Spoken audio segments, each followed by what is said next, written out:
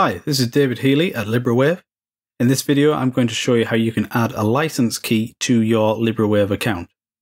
And there are two ways we can do it. We can do it through the Libre Wave website or through Rhapsody itself. And I'm going to show you first of all how to do it through Rhapsody. And to do that, we have to log into Rhapsody with our Libre Wave account details. So I'll just put my username and password in and click Login. Every time you buy an instrument from Libre Wave, you will get a license key, but you don't need to do anything with it if you're buying it from Libre Wave. It's already added to your account. You'll only need to do this process of manually adding it if you've bought the license key from a third-party reseller. So one of these deals websites, for instance, or if another user has sold you their key. So to add it, you go to Add Product and Add License.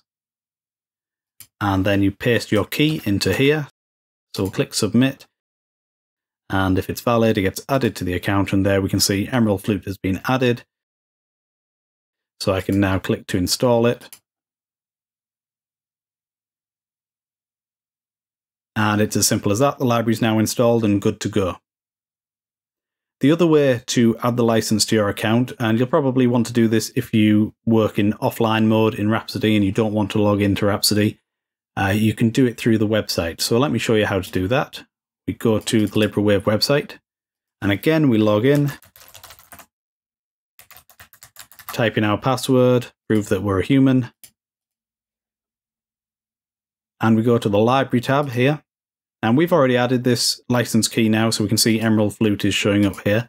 But if we hadn't done it, all we have to do is click this Add a License button, and then we can enter the license key in here and click Submit. Now obviously I've already added it, so we'll get an error that says the license already belongs to us, which it does. But if we hadn't already added it, then it would have just updated successfully. If you ever want to transfer your license to another user, you can do that. Just go to the actual product, and where we've got the license key here and it says active, click deactivate. And the page refreshes, and now we can see we don't have any downloads available because we've deactivated it. You have to have an active license to be able to download your files.